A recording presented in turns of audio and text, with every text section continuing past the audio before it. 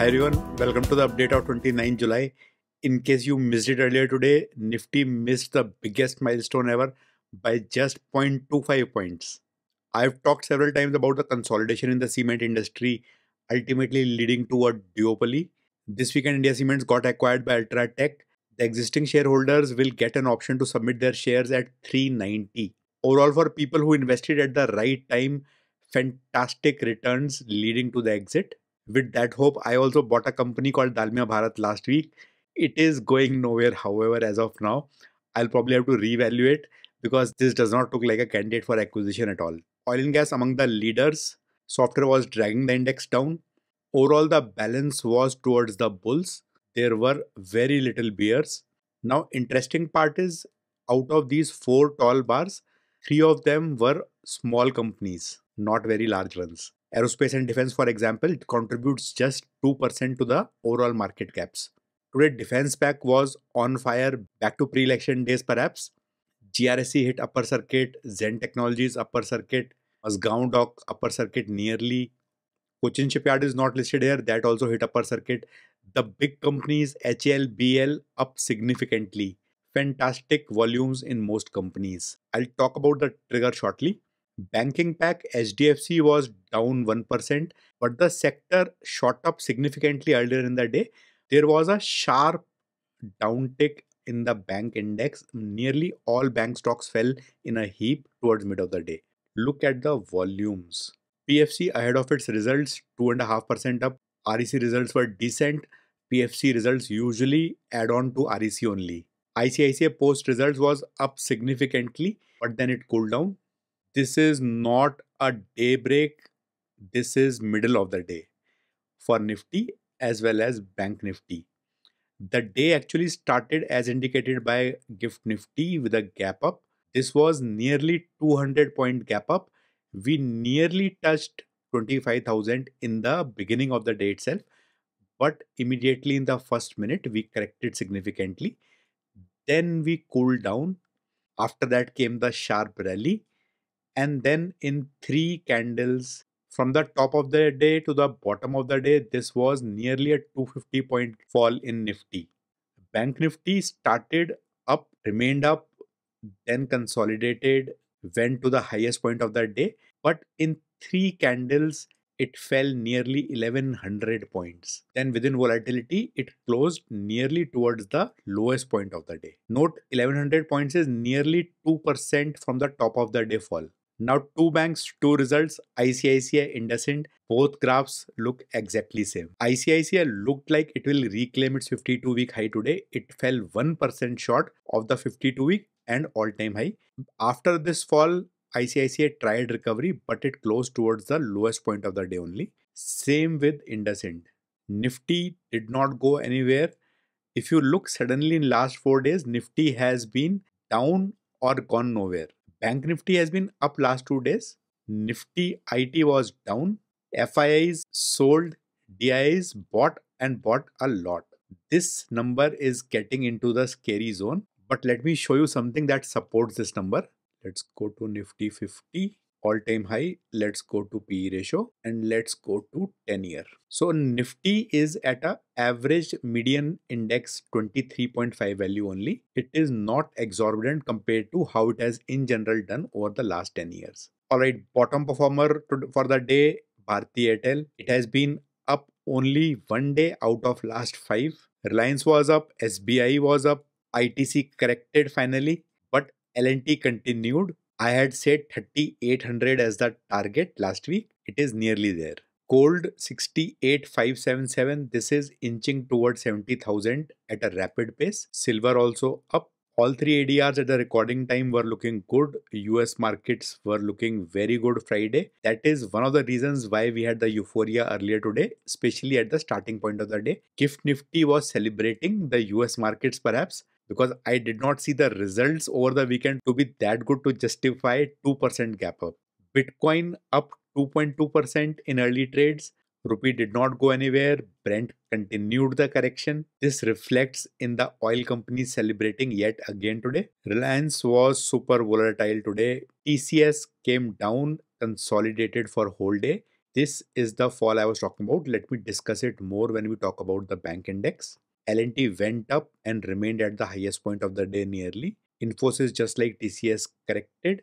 Airtel continues down. ITC continues down. Look at this synchronization across all large bank stocks. Everything fell, including the index. At the same time, nearly same depth. This is someone with deep pockets managing the bank index today. In Bank Nifty, stock of the day was IRFC, up 6.45%. Now, defense stocks were on a tear, especially after this point where BEL declared their result. Result depends upon whether you say glass is half full or half empty. Year on year, the numbers look good. Sales up, EPS up, operating margin 3% up. However, quarter on quarter, sales half, EPS less than half, operating margin reduce, net profit less than 50% of Q and Q. Now, this is a pattern. It happens every year, March to June, which means lot of orders are booked in March by BEL. Now we can discount this pattern maybe.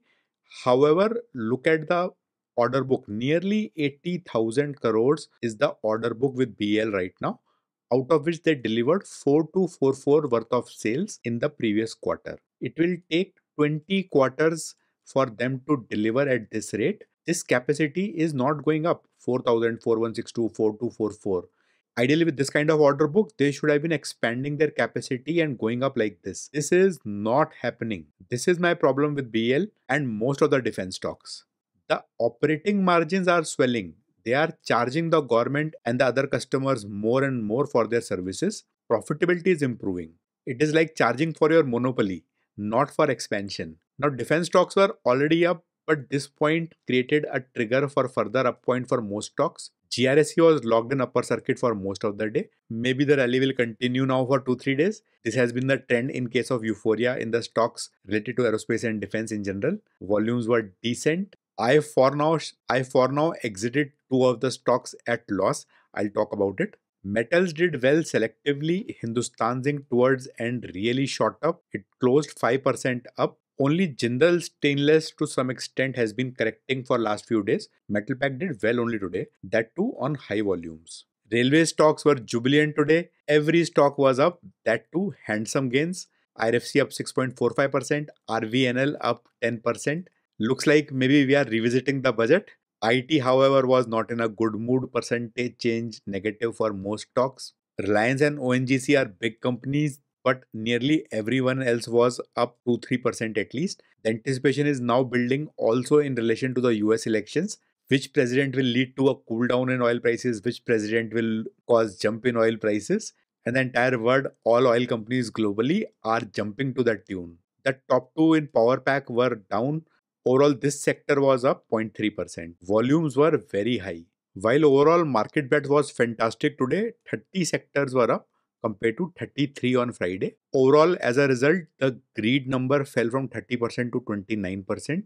Top contribution came from aerospace and defense, oil and gas, telecom and insurance were dragging the index down. Auto, all the big players were up. Volumes were decent. Construction engineering was a busy sector today. RVNL was up 10%. NBCC, Aircon, both of them were up. Even L&T, the biggest of them all, was up 2.5%. The sector was up 3.5%. That too on fantastic volumes. Ultratech post the acquisition, though it is expensive, was up 1.7%. But the remaining companies were sulking. Trent resumed its upswing. DMart also up. Food and tobacco, minor cuts. Adani Wilmar, good results, up 6%. Now Adani Wilmar is at 40% zone. Good results. This may go up significantly over the next 2 weeks or so. Insurance, deep cuts, all stocks. Investment banking saw a lot of buying today, good volumes. The consumption pack, HUL did not go anywhere, but the other players were up. Pharma, Cipla down, but the sector was up. Real estate, DLF was up 5%. This is one sector which I would like to enter if there is decent correction. Kalyan Jewelers up today also. Titan corrected. Profit booking in telecom. Nifty 50, 25 stocks up, 25 down. Reliance, L&T, SBI, Ultratech contributed most. Airtel, HDFC, ITC, Titan were dragging Nifty down. Not much change in the expensive stocks in terms of fear and greed. L&T moving up a bit. Fear-wise, most banks still appear in this zone. That is to do with the fact that the PGs are most reasonable here perhaps. Next 50, 15 stocks down, 35 up. So next 50 did a lot better than Nifty 50. Adani Wilmar, PNB, DLF, PI Industries, BL, all of them were up significantly. What was down? SBI Cards, Info Edge, Indigo, Shree Cement, Procter and Gamble. Now the way I was trading, I needed a tracker. So I sold Cochin Shipyard and Garden Reach. There is a trade which I am eyeing tomorrow. For that, I needed some cash. So I sold these stocks at loss only. I want to buy them back at a lower price later on, which is about 8 to 9% down from where we are right now. Continuing to my other trades, I bought Oil India. I hope that the oil price don't shoot up overnight now. I sold KRBL at a slight loss, Ujjivan slight profit, GRSC and Cochin Yard at a significant loss, nearly 50,000. Hindustan Copper from the trading portfolio, I sold off the remaining part also at slight profit.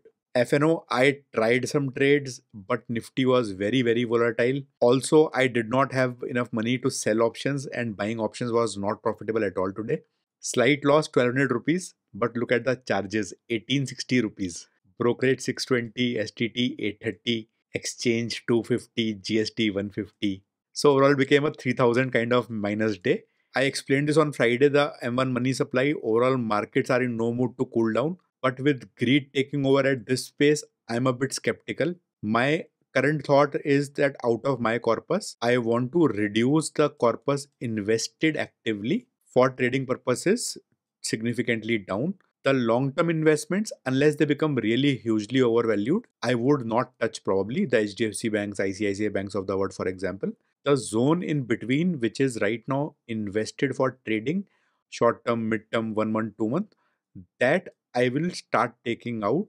This money I will try to rotate. I have not put percentages to it, but idea is to be on cash. It is okay to miss the froth because I don't know whether the froth is gonna be there for 1 day, 1 week, 1 month. But I'll not sit out. I'll probably trade as of now. FNO I'll have to reduce. There is no option, especially because the triggers are not defining the movements. The movements are being decided by synchronized falls like I've been showing for last few weeks. Those are beyond my control, and I have to be really lucky to make money in that kind of environment. Let me know in comments how your trades are doing. What is your experience these days? Thanks for watching. I'll see you tomorrow.